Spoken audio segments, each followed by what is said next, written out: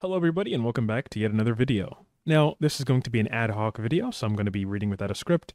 So, bear with me if I kind of lose my footing here and there. So, at the time of recording this video, it is January 6th, 2025 at 12:29 a.m. And actually the news itself for this particular article is about from, 7 days ago, right? So, this news article from Kintor Pharmaceuticals that we're looking at on the screen right now was released 2024 December 30th at 10:30 a.m., I believe. Now, the title of this article, this news press report release, whatever it's called, would be First Subject Enrollment in Phase 3 Stage of KX826, 1% for AGA, also known as androgenetic alopecia.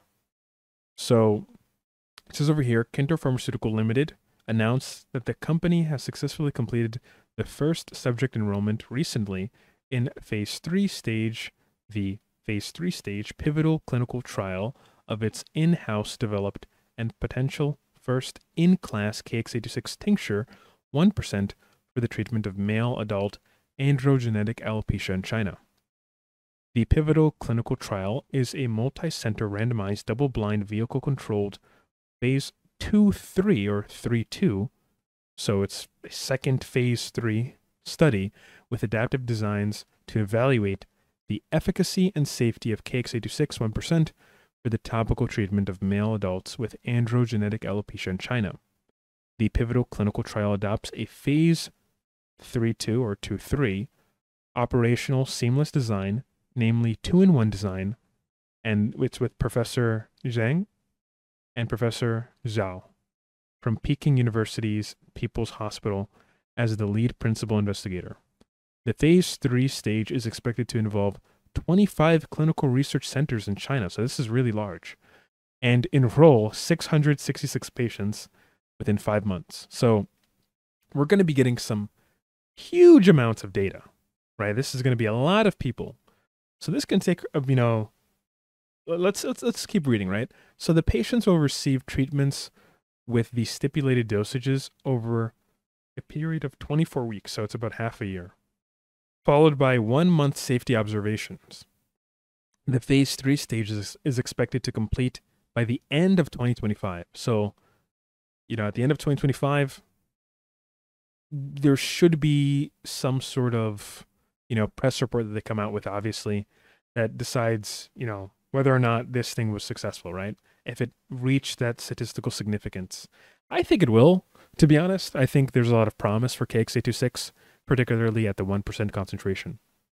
They go on to say that, quote, the company's preclinical studies have shown KX826 tincture 1% has significantly increased the retention concentration of the tincture on the human scalp cells compared to KX826 tincture 0.5% used in the previous Phase 3 clinical trial, and is expected to enhance the clinical efficacy.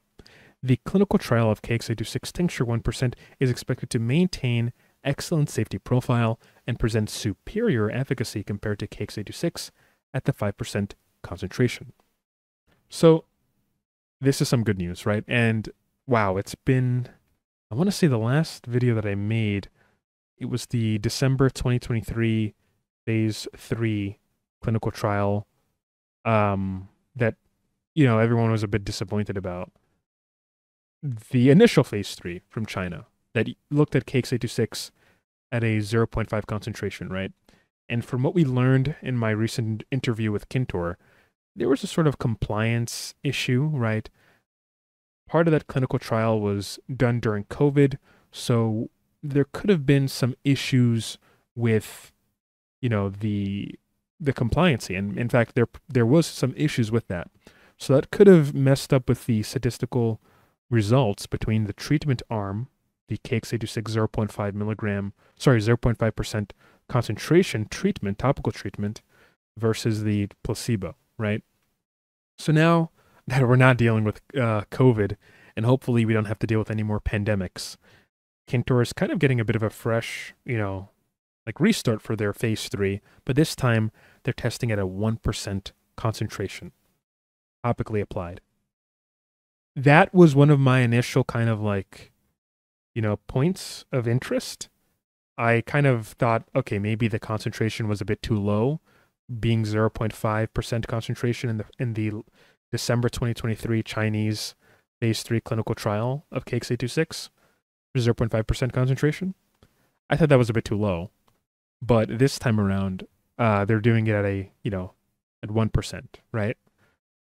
So a higher concentration, from what we know from Fick's law, right? The higher the concentration, the more I guess you can say, penetration, right? Because it creates a concentration gradient and it helps the molecule go through the skin and reach the dermal papilla. So you're getting more of that molecule, being KX826, reaching the dermal papilla, blocking the androgen receptors in those cells, and preventing DHT from binding to those androgen receptors and eliciting their harmful effects on hair follicles that have the genetics for androgenetic alopecia. So hopefully everything goes well here. Hopefully this, by the end of 2025, we're going to be looking at some good news regarding KX826, pyrolutamide. And yeah, so this is just a bit of an update for you guys to look at. And for people who are kind of interested, there is the whole co-shine KX826 that's available on Kintor's website. I will be putting that in the description below if you guys want to go check it out. There's no code, right? It's just for you guys to go check it out and to see if you would be a candidate to use it. However, that's it for this video. That's it for this quick update. But yeah, I will be releasing this a little bit later on within the month, so I'll be scheduling it later, but hopefully this kind of brings a bit of awareness to the audience. Anyway, thanks for watching this video, and I hope to see you in the next one. Peace out, guys.